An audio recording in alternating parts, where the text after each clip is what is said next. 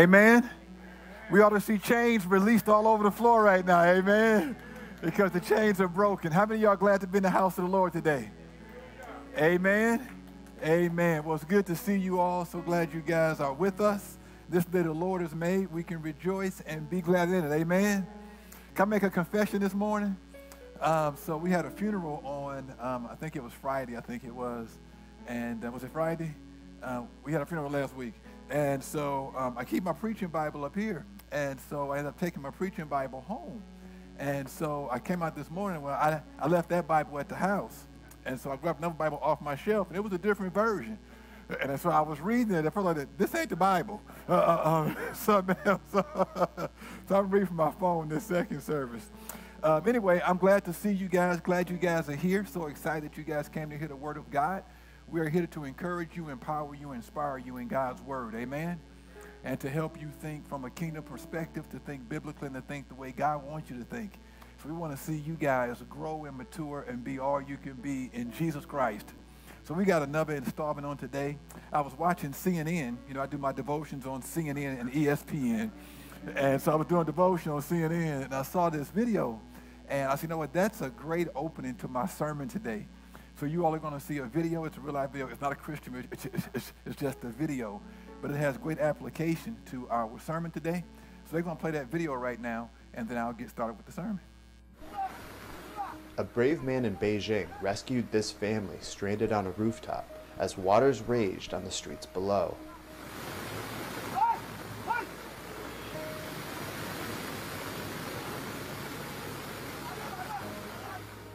The man driving a front loader carried 2 adults and a child to safety following heavy rains from Typhoon Doksuri. At least 21 people died in China after the storm, and 12 people are still missing in the country's capital. The typhoon pummeled Beijing with the heaviest rainfall the city has seen since records began 140 years ago.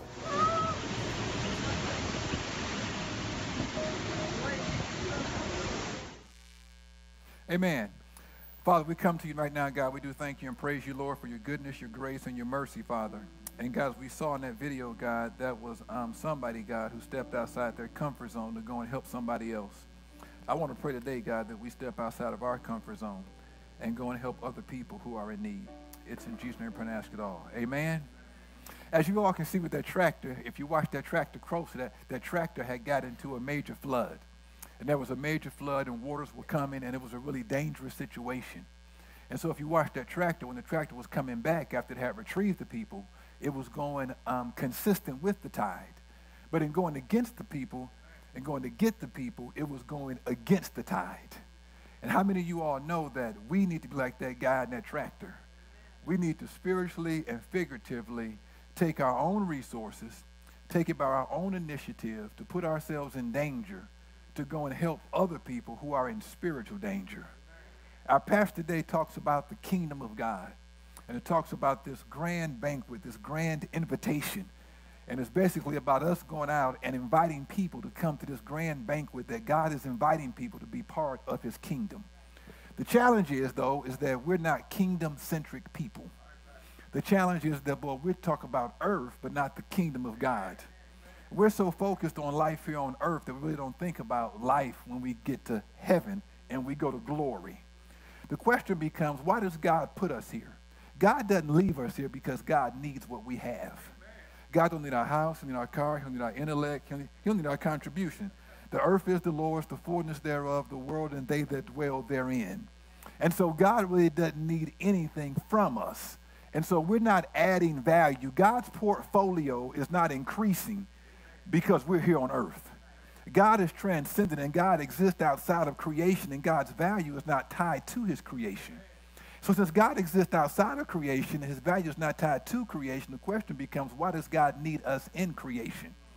And so God uses us in creation because God wants to grow us closer to him. God wants us to voluntarily trust him and walk with him. God wants to give us an opportunity to enjoy the life that he gives to us. But then God also wants us to be connectors of other people who don't know him. But the challenge is that God don't grade us every day.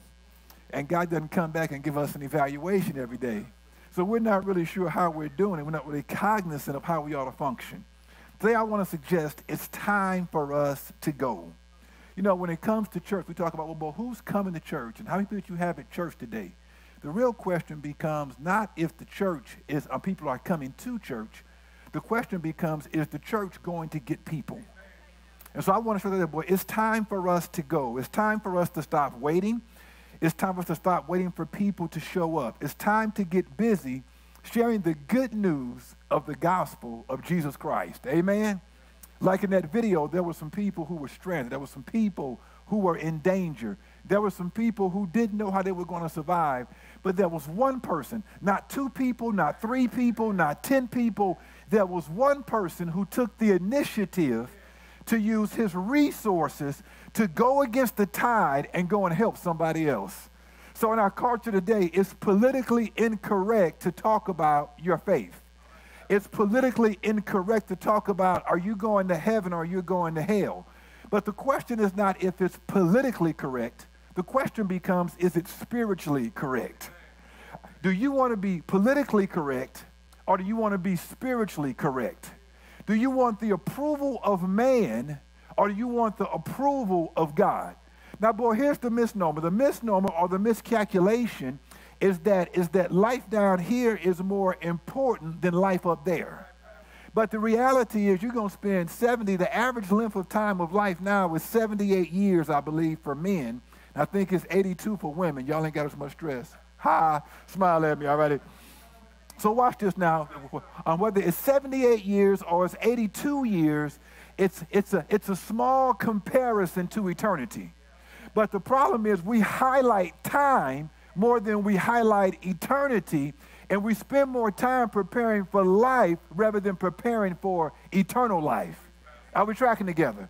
And so what happens is we're concerned about being rewarded here on earth rather than our rewards we'll receive in heaven. 1 Corinthians 3 talks about as believers, we're going to receive rewards in heaven. What Satan does is, Satan knows that once we get saved, he can't stop us from going to heaven.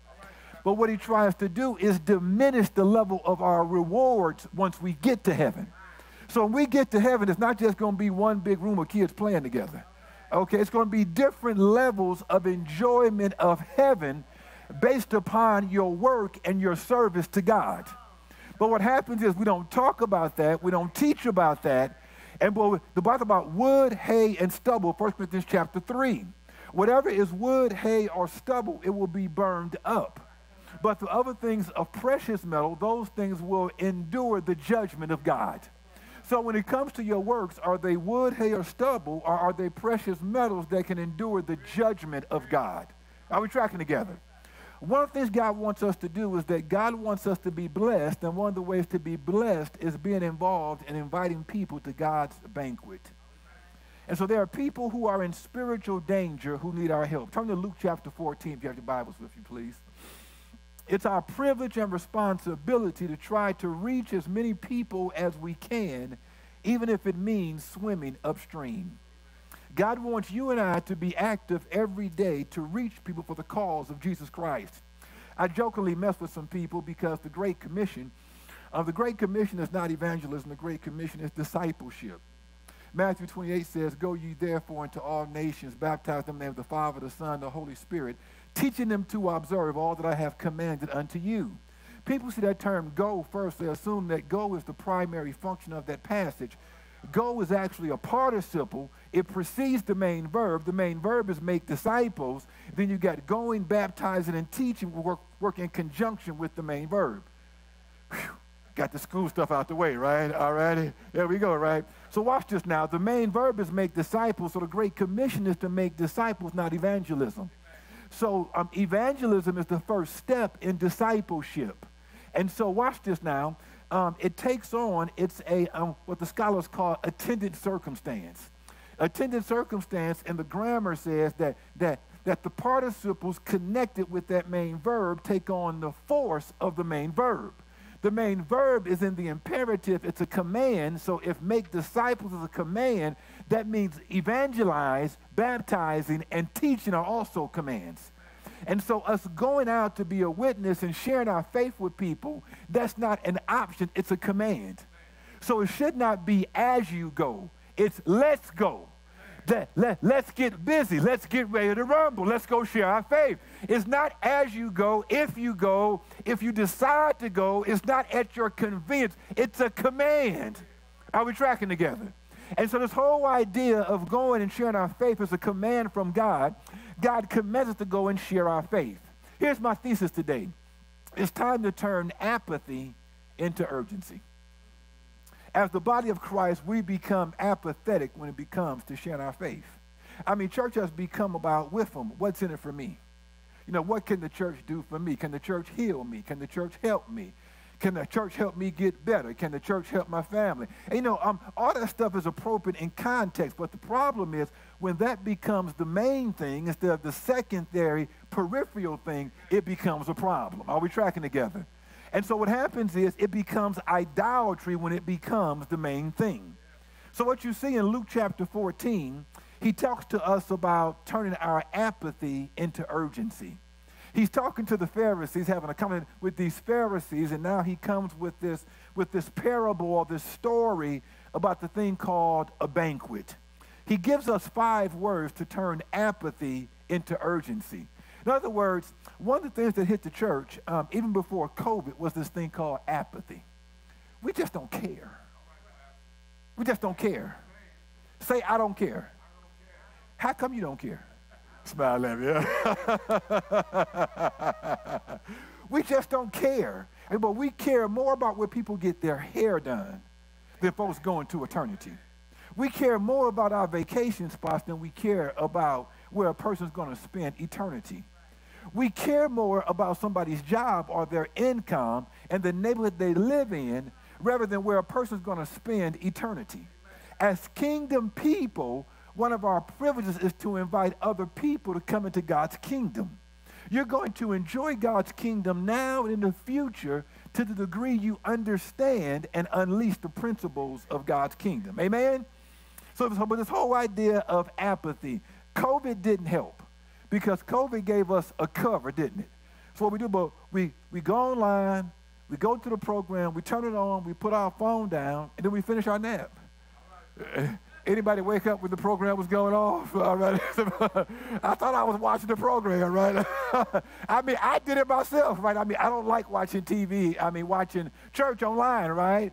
And so watch this now. We basically got 2 years off, and we think, you know what? I don't have to go to church. I don't have to be connected with God. And my life's still going to be okay, even though I'm not real intense with God after 2 years. And so now you're trying to tell me it's important to be intense with God. Well, you know what? After 2 years of not watching it, not attending, not serving, not meeting up with people, not doing small, I'm okay. My life is fine. But I'm trying to tell you what? I need this. Why do I need this? The question is, what is the quality of your life? And the question is, are you being used for God's purposes? God is not going to judge you because he showed you grace. God is not going to judge you because you're enjoying the privileges that he gave to you. We all have more than what we deserve. Amen? So watch this now. Are we fulfilling God's purposes of being Great Commission people, making disciples, first step, sharing the gospel? So we come into this to this parable, the great banquet, and he gives us a story to help illustrate what our priorities ought to be. He shows the various responses of people to the invitation of God to come be a part of his kingdom. Now, this kingdom thing is interesting because when it comes to kingdom, the question becomes, what is the kingdom of God? Is the kingdom of God present now, or is the kingdom of God future? And then, boy, how do I live out the kingdom of God? So the kingdom of God is both present and it's also future. The kingdom of God is both personal and it's also communal and it's also spiritual. In this passage, the kingdom of God is primarily being referred to from a future vantage point. Are we tracking together? So it's not contradictory, it's complementary. In this passage, you see a kingdom invitation, you see kingdom expectation, you see kingdom celebration, you see kingdom rejection, you see kingdom resignation, you see kingdom perspiration, and then you see a kingdom presentation. I thought y'all enjoyed the Bible. Smile at me, all righty? Luke 14, verse 12, these words are found. He said also to the man who had invited him, when you give a dinner or a banquet, watch this now, Do not invite your friends or your brothers or your relatives or your rich neighbors. And so what he does is, okay, guys, here's this big banquet, here's this big gathering, here's this big party. I want you to have two lists. I want you to have a do not invite list, and then I want you to have an invite list. Now, we already got these two lists, don't we? It's some people on your do not invite list. Last time I talked to her, she got on my last nerve. She on the do not invite list, all right? I loaned them some money. They didn't give it back. It'd be uncomfortable if they come. They on the do not invite list, all righty? They always starting arguments. They on the do not invite list, all righty? Then you got your invite list. It's the people you like, the people you hang out with, the people who you got chemistry with. God flips it on his head. You know what? I want you to invert your do not invite list with your invite list.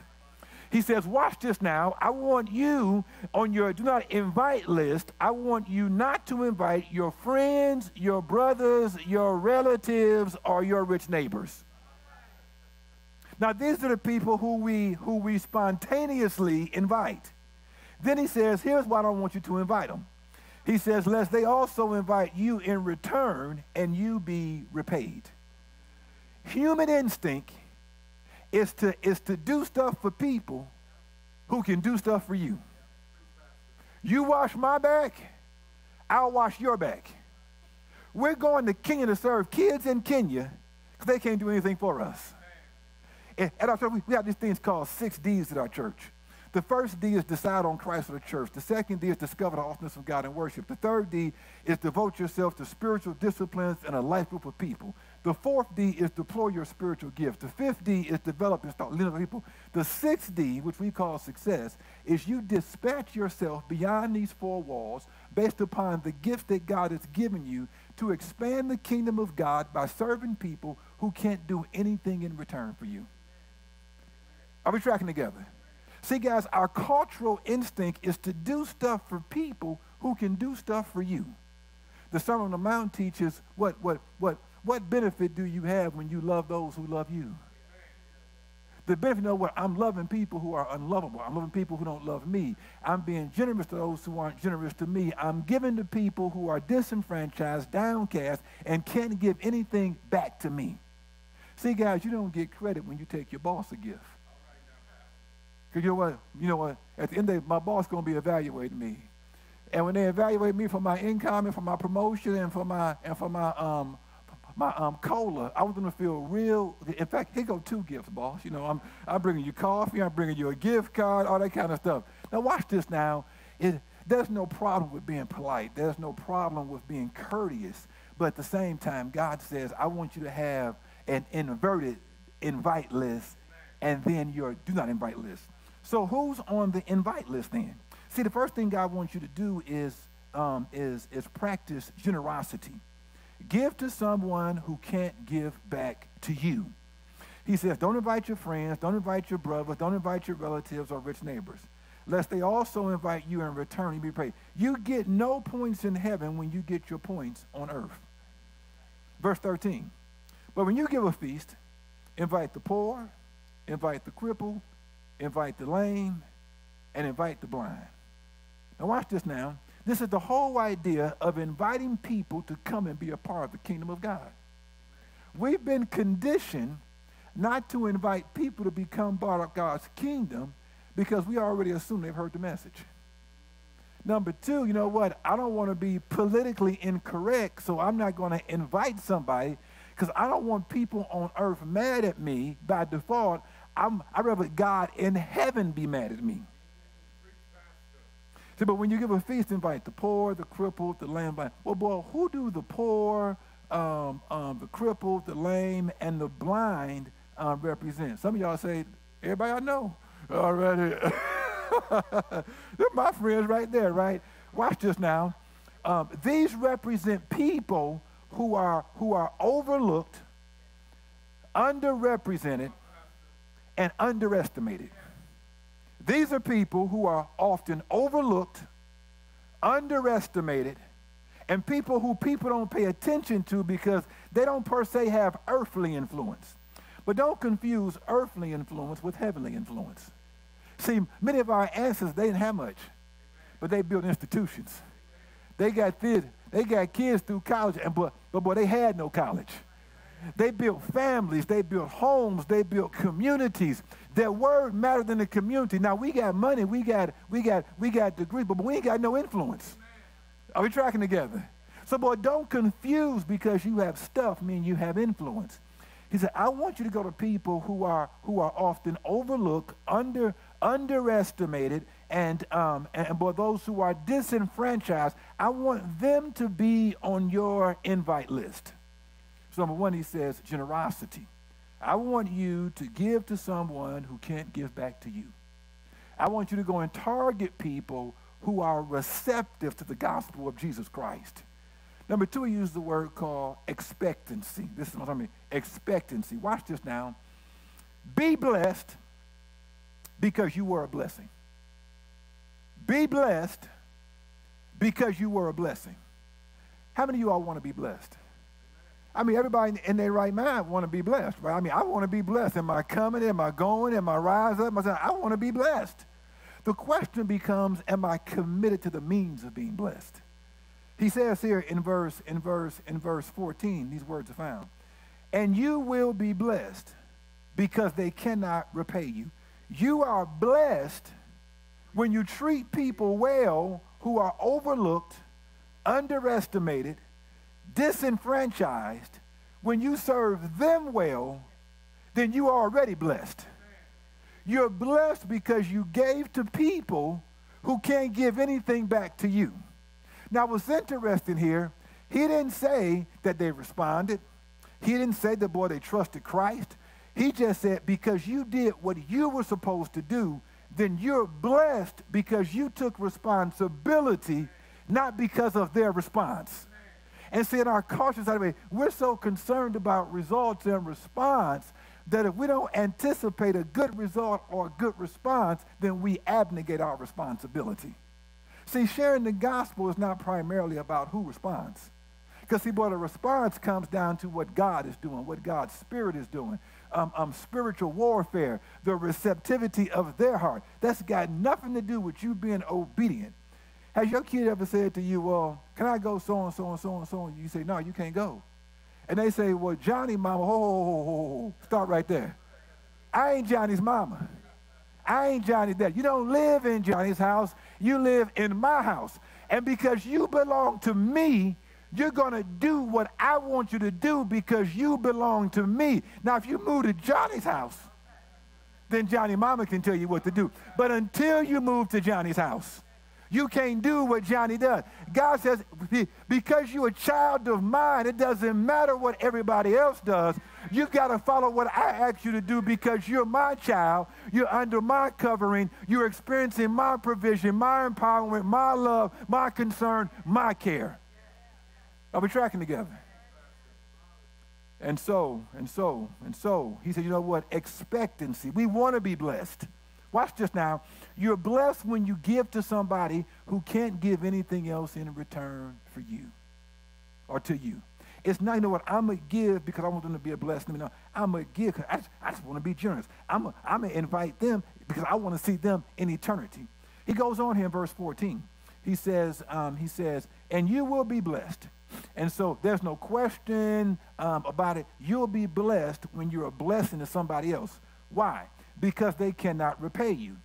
For you will be repaid at the resurrection of the just. He says, watch this now. You don't get every day is not payday for the believer. See, boy, you ever see folks, you know what, they come in the house, they do something, they want to get paid right now. Pay me, in fact, boy, pay me early, all right? Pay me early. Don't pay when I get done. Pay me early, all righty? With God, you don't just get paid at the end of the task. You get paid at the end of the era. If you get everything now, be concerned. There are some things in God that are future. And the challenging part about serving God is that God don't pay you every day. The same way many of you all's job make, you're not day laborers, okay? You don't get paid at the end of the day. You get paid on that day. You get paid at the judgment seat. You get paid when God is issuing out rewards to believers. You get paid when, you know what, this is the end of time. Now I'm rewarding in full all those who serve me, all those who sacrifice for me, all those who walk with me, now you get paid. And so he says, see the terminology of the resurrection of the just. He says, you're going to get paid. Don't worry, you're going to get paid. It's just not today. Verse 15. When one of those who reclined at the table with him heard these things, he said to him, blessed is everyone who will eat bread in the kingdom of God. So watch this now. Everybody who's part of the kingdom of God will be blessed. How do you turn apathy into urgency? Number one is to practice generosity. Number two is to have expectancy. Number three is to overcome apathy.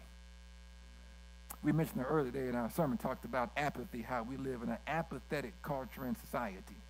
So but he gives this image, and he said, blessed is everyone who will eat bread in the kingdom of God. But he said to him, a man once gave a great banquet and invited many. And at the time for the banquet, he sent his servant to say to those who had been invited, come, for everything is now ready. So it's kind of like, boy, you having your Christmas shindig, you having your Thanksgiving gathering for all your family, and boy, this ain't no regular dinner, but you bring out the good stuff, don't you? You bring out dishes your kids can't even look at. All right, you bring out glass. They came out. Boy, go downstairs in the basement and boy, find that heavy silverware. Boy, we ain't eat with no platter. We're gonna eat off the good stuff, boy. Go get the serving platters today, all righty. So, boy, this is a big banquet. This is a major banquet. He said, boy, he said to him, a man once gave a great banquet and invited many. And at the time of the banquet, he sent his servant. He said, boy, go tell everybody dinner ready. Go tell everybody it's time to come. To say to those who had been invited, come, for everything is now ready. Verse 18. But they all, not some, but they all alike began to make excuses. So watch this now. Imagine, boy, you're getting ready for Christmas dinner. And, boy, Christmas dinner, but, it's something major going on. How you know something major going on? Because, boy, you got the kids cleaned up and they say, you know what? Are we having company? Because, boy, you don't clean that way all the time. But you got daily cleaning, then you got company cleaning, right? Boy, when it's company cleaning, boy, you all up under the stove, cleaning stuff off, everything, all right? If it's just daily cleaning, boy, you kicking stuff around, boy, you kind of just, I can move that later, but you kind of rearranging stuff, right? Okay, boy, you done seen that before, it's fine, right? But boy, when company coming back, boy, pick that up, boy, and boy, wipe off the back of that stove, and boy, wipe them chandeliers off, all that kind of stuff, because it's company coming, right? And boy, when it's company coming, you don't buy the cheap butter.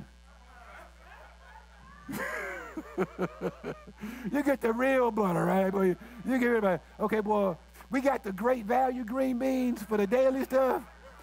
I need you to get some libbits. Come on. We got company coming by today, all righty? All right, so boy, we're going to get some good stuff today, right?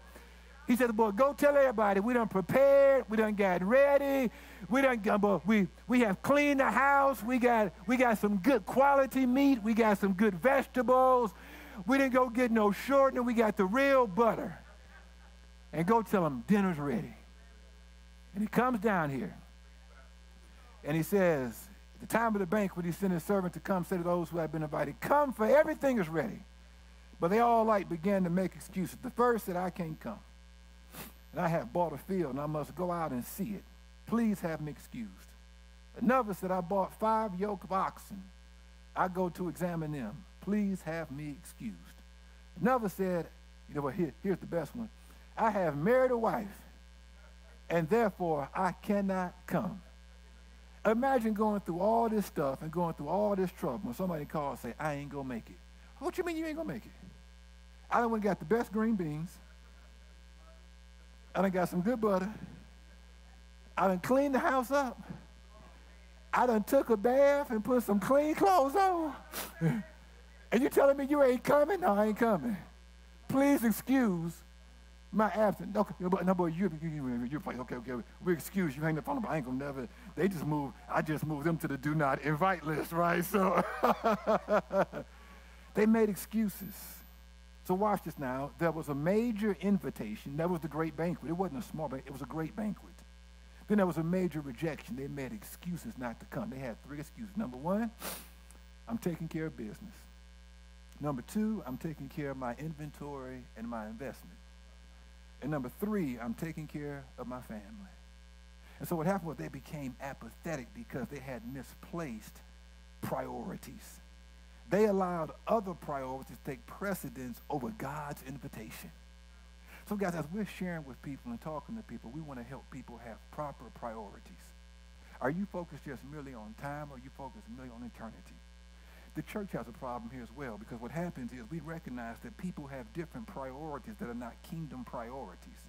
So what we do is we try to acquiesce to the non-kingdom priorities and try wooing people to come to what? We're going to lower the standard, we're going to condescend, we're going to give up God's priorities in hopes that you will make God a priority, not recognizing that what we just did was acquiesce to God's priorities, and we just acquiesced to who God is and what God wants, and so we gave up God's agenda, so that's not what God is asking for. And so what happens now is when it comes to church, okay, but what can church do for me? Church ain't primarily about what can the church do for you. Church is primarily what can you do for God?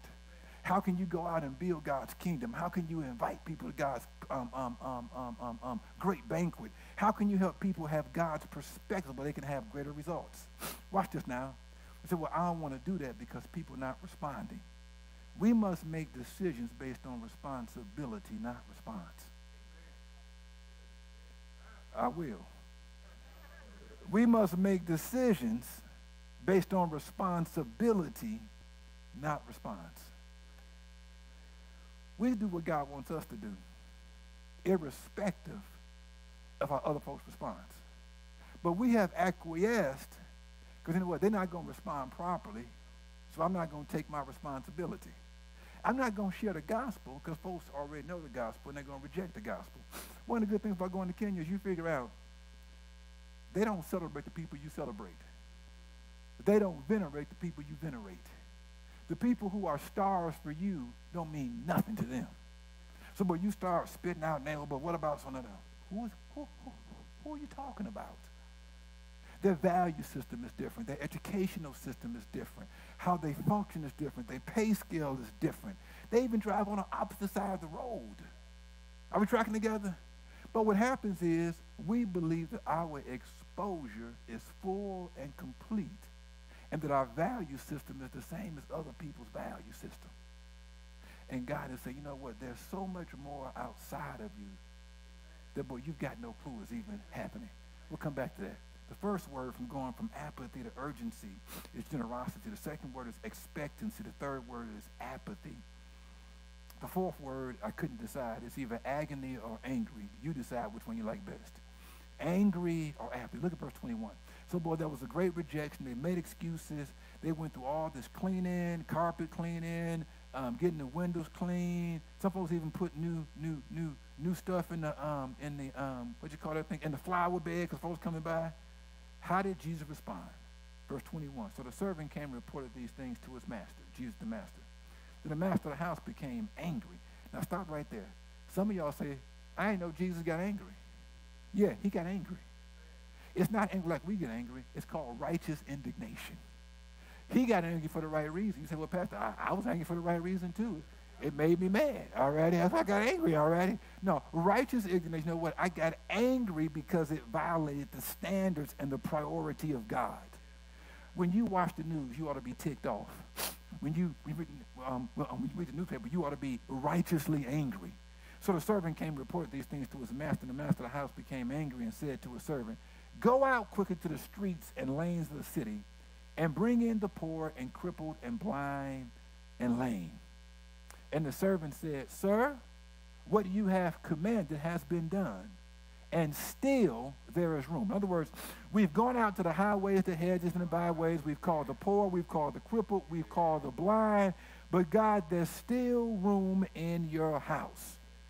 And the master said to the servant, go out to the highways and hedges and compel people to come in that my house might be filled. So, well, first thing you see, boy, you see the Lord was angry because the invited guest did not respond appropriately to the invitation. We need to go even when people don't come immediately. We need to invite. So I say, guys, you know, let's go out to the same neighborhood, the same community. You might have missed a couple of houses. Number two, when you present it the next time, a person might be in a different state of mind. See, the state of mind they was in the first time is a different state of mind to where they are right now. See, when you first get married, you don't hear about no premarital, love, care. That's my boo. And I'm in love. Give it about 5 weeks. This might have been a boo-boo. Where that counseling class at, boy? And boy, what was you saying before? Because see, after you go through life and you get some bumps and some bruises, then boy, the word doesn't change, but your state of mind changes. Here you go. Once you read through the Bible one time, you say, well, boy, I read everything. Why read it again? Because when you read through it again, you're going to be in a different place emotionally. You're going to be in a different place spiritually. You're going to be in a different place financially. You're going to be in a different place mentally. And so now when you read it, it's going to take on a whole different significance, not because the word has changed, but because you have changed. And now that you're going through it again, you're going to hear it differently. You're going to read it differently. You're going to talk about it differently. Are we tracking together? So watch this now. When you present the word to people again and you present the invitation again, you have no idea where they are. So at Christmas time, Mother's Day, and Easter, you say, well, go invite people again. Back to school, go invite people again. Well, Pastor already invited them. They're in a different place now than they were last year this time. And you have no idea how they're going to respond. So you see his righteous indignation. When people had rejected, Jesus didn't move into inaction. He moved into action. So what did Jesus do when people rejected the gospel of Jesus Christ? You're reading the gospel and saying, well, I want you all to go out 2 by 2 in these towns. If they reject you, shake the dust from your feet, but keep on moving. Too many of us have given up continuing the ministry of sharing the gospel because culture has generally rejected the gospel of Jesus Christ. I was in one of my PhD classes, and somebody surfaced a book called Embracing Obscurity. In the book, Obscurity talks about how you're not as significant as you think you are. And that, boy, people don't know you as well as you think people know you. So, boy, when you go over to Kenya, you're talking about boy, all these NBA stars, all these NFL stars. They say, y'all call football by the wrong name. Football is with your foot, okay, not with your hand, right? And so, boy, you get millions of people who watch the real football, soccer, over people who watch somebody throwing the ball. They don't know all the NBA stars like we do. Just because you're a star, we don't mean you're a star over here, because we have to embrace obscurity. So here's what happens. We think that everybody who needs to hear the gospel has heard the gospel. So, boy, there's a righteous indignation. Jesus' response was righteous initiation. Then there was also a righteous realization. Here it is. There are a lot more people to be reached than have been reached. We act as though everybody in the city has trusted Christ and responded to the gospel. There are plenty of people who have not heard the gospel right here in the Metroplex. Don't become overly concerned when a segment of people write you off, cast you off, and say, I'm done with you. You just tell them there's 8 billion more people in the world who I can go meet apart from you. Just because you stop calling me, just because you stop fraternizing, just because you stop, it's a whole bunch of people. It's 8 million people in the Metroplex. You going to get upset with 100? You going to stop living because of 100? I was tracking together, guys. There are so many people who are stuck at the top of a house, and the flood waters are coming through. Will you be that one in your tractor to pull up to them and help rescue them? And so he says here, watch this now. We have not exhausted the list of people who can become part of the kingdom of God. The first word to go from apathy to urgency is generosity. The second word is expectancy. The third word is apathy. The fourth word is agony or anguish. You choose. The last one is urgency. Can you say urgency? He comes here now, boy, this is countercultural too. This is against the tide. This is against the current. This is against the grain. He starts in verse 22 and he says this. And the servant said, Sir, what you commanded has been done, and still there is room. And the master said to the servant, Go out to the highways and hedges and compel people to come in, that my house may be full. For I tell you, none of those men who are invited shall taste my banquet. Well, who were those men? Those were the people who were initially invited, who had misplaced and misaligned priorities, who gave an excuse on why they couldn't do it. Jesus didn't say, go keep begging them. Jesus said, watch this now. I want you to go and find other people. I want you to be intentional about finding other people. So in verse 21, he says, go quickly. Go quickly. See, boy, apathetic people wait to get, why?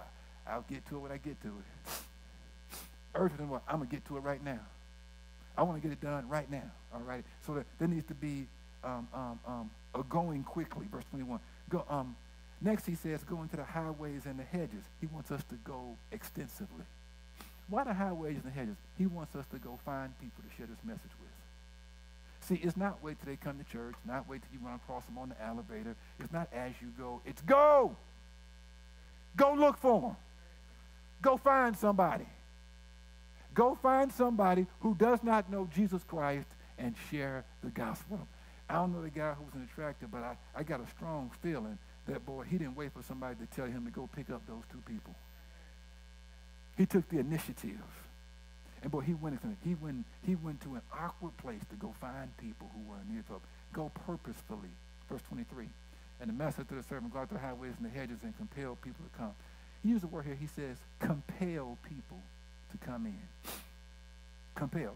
Well, in our culture, isn't it politically incorrect to put pressure on people? Isn't it politically incorrect to have these religious faith conversations? I mean, wouldn't that be considered rude? It might be rude on earth, but it's appropriate in heaven. Are you more concerned about somebody getting along with you on earth or somebody getting along in heaven one day? Now, he's not saying be rude. He's not saying be nasty. He's not saying be ugly. He's just saying, I want you to make sure you had a conversation. We're more compelled to tell people about what we got our hair done than we are about eternity. Girl, you got to go to this girl. Girl, she good. Girl, she got me in. She got me out. She got it straight. She got it right. She got a good price. All righty. Let a guy find a golf course. You're like, man, that's an incredible golf course. Man, you go over that 8th hole, that 9th hole, you got so-and-so and so-and-so, and the food back to the club, it's to die for. All righty? And so watch this now. Do we have those same kind of compelling conversations with people about eternity? So right now, I'm real big on this thing called Chat GPT. I mean, I've just fallen in love with this Chat GPT. I mean, I'm about to do workshops and seminars on Chat GPT. In fact, this Wednesday, I'm going to do a free webinar. I'm going to do a paid one, too. I'm going to do a free one this Wednesday. I got 8 kids. I'm going to do a free one. I'm going to do a free one for y'all Wednesday on Chat GPT. Some of y'all are afraid of Chat GPT, and boy, I'm going to integrate a biblical theology to help you understand Chat GPT. I'm talking about Chat GPT. So my daughter came in the other day, and boy, she does some writing for us at church, right? And I said, well, baby, you using Chat GPT? She said, Daddy, I use it sometimes. She getting a degree in English. I said, baby, Chat GPT, baby, your English degree. I want you to Chat GPT. She said, well, I use it sometimes, but I have to edit. I said, well, sweetie, if you come to my seminar and we learn how to refine stuff at the end, that boy, you won't have to do as much editing. They can put stuff together a month at a time, 2 months at a time, a year at a time, than ever. So once she left, I noticed she wasn't happy with my conversation. So I said, baby, I asked my wife, I said, baby, was I rude to her? Was I pushing? She said, no, you just act like if it ain't Chat GPT, it can't be done right. And I said, well, that's pretty close to what I'm thinking, honey. That's pretty, I think you got me right there, but you got right there, right? And so watch this now. I'm compelled to advertise Chat GPT. I'm convinced about the benefits of Chat GPT. So much so I want to teach other people how to benefit for Chat GPT. Chat GPT has changed my life. I'm more productive. I can get stuff done faster because I'm compelled and convicted about the benefits of Chat GPT. But there's a problem if I'm more convinced about Chat GPT than I'm about the man who created all the GPTs. Do I have that same conviction about the Savior? Do I have that same conviction about Jesus? Am I willing to push and persuade and advertise and promote Jesus with people as much as I do Chat GPT? Maybe your thing ain't Chat GPT, but substitute your passion. Substitute your conviction. I'm doing a free seminar Wednesday. I'm doing a paid seminar in 3 weeks. So I got 8 kids. Go quick. It's not worse than a woman. It's only one thing worse than a non-Christian. It's a non-Christian that's broke. So smile at me already. Go quickly. I be cracking jokes. Go extensively. Go purposefully that his house may be full. God wants as many people. God is not something concerning his promise, but God wants as many people as possible to come to heaven, according to Peter. He says, go intensively, compel them to come. And then he says this in verse 24, for I tell you, none of those men who were invited shall taste my banquet. In other words, they won't go to heaven. The people who were invited, they will not go to heaven. Do we care if people go to hell? You know, my wife had a procedure this week, and so we've been in the house. And so, if you know, I've had to go out to go to the store to pick up stuff for her or whatever.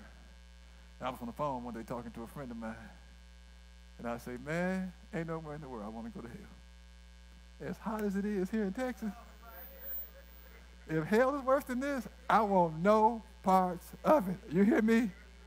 And I just think it's people going to hell who are going to face this for an eternity. Imagine facing Texas heat for eternity. Do we care? Do we care? Do we care? We ought to go not because it's valuable to them, but because they're valuable to us. So you got to learn how to strike up conversations with people who you don't even know. I really am a shy person, but nobody believes me. My wife don't even, I'm not even sure Jesus believes me. But I'm really a shy person. But it just happens. I just start these conversations with people. I went to Walmart one of the times I went out the other day going to pick up some stuff. And this guy, he stopped. And he stopped because that's what I was trying to come out. I was driving my big old F-350. It's got a wide turn. So I was trying to make my turn, but I couldn't get past the car on the other side of the lane. So, boy, I put my truck in reverse, and I was backing up, and, boy, he stopped his car. And so then I backed up, and I had enough room to come turn, so I pulled back off in my turn. But he was trying to get around before I knew it. I didn't see him. I hit his car. And so he got out of his car. I'm like, oh, Lord, he got out of his car. Hope he ain't mad. I'm from Detroit. I ain't playing this. In Jesus' name, I will take it. I didn't say, oh, I'm just playing. He got out of his car. I said, oh, man. I said, man, I thought you stopped. He said, I thought you saw me. I said, yeah, I did see you. You stopped. And so technically, they don't write tickets in parking lots because the parking lots are private property and they're not governed by the city ordinances. Okay? And so you learn something else there. Man, I learned at church today that you can't get a ticket in the parking lot. What else we preach about? I don't know, but you can't get a ticket in the parking lot, all right? So we kind of talking civilly. I mean, he was like, am, G-am. And I'm a pastor. I don't want to hear all that, all right? So at some point, I said, man, you got insurance? He said, yeah, I got insurance. I said, man, I just got this car fixed the other day. It's going to cost me some more money. So I wasn't tripping on that. I'm from Detroit. I heard before already. So I put my hand on his shoulder, and I grabbed his hand. And I prayed with him in Jesus' name. A few minutes later, he said, my car got towed up already. So I guess he didn't hear my prayer. But it's not about him. It's about me doing what I'm supposed to do. And so I want to turn every opportunity into an opportunity to invite people to my Savior. Amen. So, Father, we come to you now, Lord Jesus.